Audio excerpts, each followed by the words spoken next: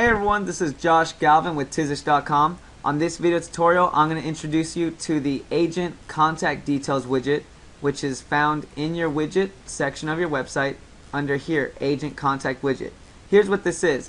Basically, what your Agent Contact Widget is, as you see, I already have it in the sidebar here. Pretty much, it's basically a personal widget that displays all of your individual agent information. So, let's say if you have a team and you want to have on their individual page, you want to have their phone number, their DRE number, their email, and all their social networks. This is the widget that you're going to use. So, here's how it works. Pretty much drag the Agent Contact Widget from the left to the right, as you see here, I've already done, and fill out all the information you see here. It's pretty self-explanatory what to fill out, but here's the key thing you need to do. On this part where it says show or hide widget, you have to put show on checked and choose the specific agent page that you want to showing up on. Since this is a demo site, I'm just going to make it show up on the contact page, but you would obviously make it show up on your personal agent page or maybe one of your team members' agent page, whatever the case is. So we select contact and we click save, but we had to put show on checked first. So now after this thing saves, what you want to do is go to your home page. Let's hit refresh so that way your system can reload the options.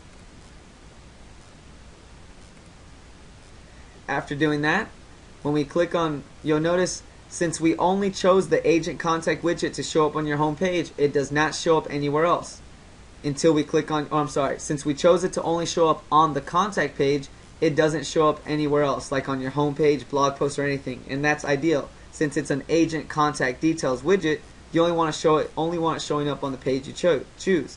So click on Contact and let's just see what it looks like. And there it is. So this will say, this would obviously be an agent's bio page or about page, and on the right side would be all their information. Their DRE number, phone number, email address that's clickable and emailable just by clicking on it. And then their social media profiles that are linkable and clickable when you click on them. They'll take you straight to their profiles. So pretty much that's exactly how you would use this widget. Alright? It's pretty self-explanatory. The goal that you want to do is pretty much put a widget like this for all of your individual agent pages. That's the ideal thing, and have them all filled out with their networks and everything. Alright? So that's pretty much everything. If you have any questions, go to facebook.com/Tizish and let me know if you have questions on using this widget. Otherwise, make sure you fill up all your individual agent pages with that widget and you're all set. Alright, well, good luck and take care.